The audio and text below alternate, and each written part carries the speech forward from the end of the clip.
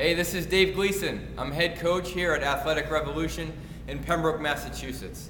Today I want to talk to you about youth soccer fitness. So if you're a coach or parent coach that works with kids specifically in the age group of the U6 range, so you're talking about 4.5, 5, almost 6 years old, what things to look for and how to arm yourself to be a better coach for these spudding little athletes that you're working with here. Now keep in mind, in the grand scheme of things, they are not soccer players yet. They're not developing little soccer players. They're actually still discovering athleticism within the grand notion of overall development. So I want you to keep that in mind. One thing that I've picked up along the way is the phrase "no lines, laps, or lectures," and I want to use that as the backdrop to what I'm about to say.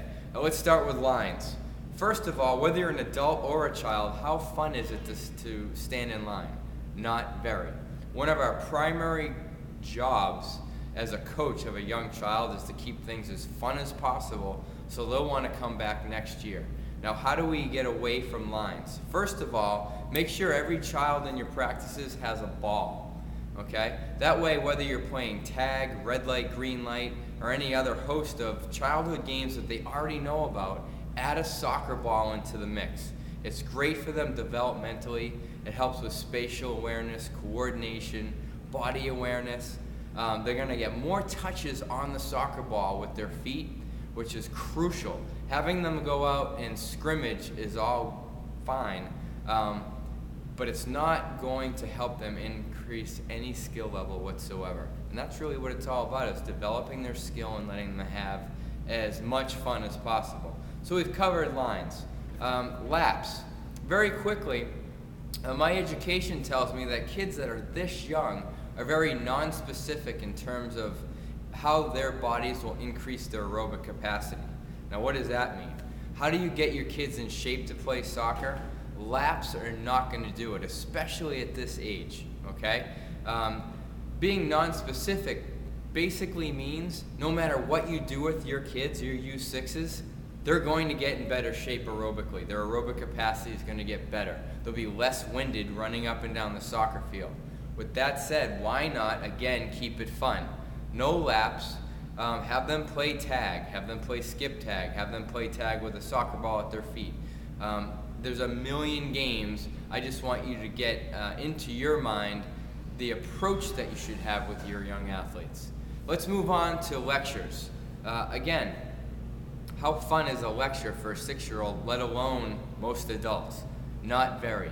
Keep your kids moving. Keep a ball at their feet and put them in from one game to another game to another game to another game. You're going to increase their physical capacity, their aerobic capacity. You're going to increase some skill.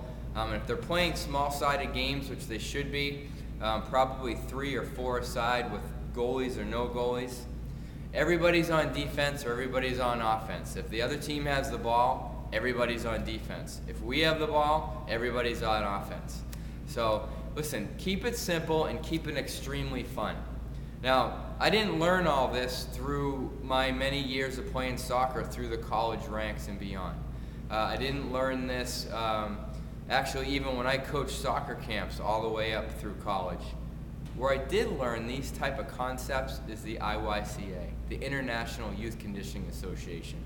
They're not a soccer organization, but what they are is an organization that deals with one thing and one thing only: kids, pediatrics, in terms of youth fitness, sports performance, youth athletic development, youth nutrition, speed and agility, anything in terms of making a young child a better athlete, which will in turn help them become a better soccer player, lacrosse player, football player, whatever they want to be when they get older. It's the IYCA, International Youth Conditioning Association. They have a website.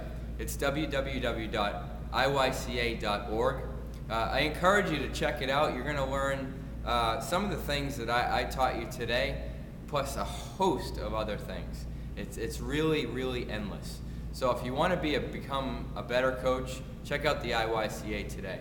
Listen, thanks for your time. If you are a coach, good luck this season, and I know that your kids are lucky to have you. Have a great day, and we'll talk to you again real soon.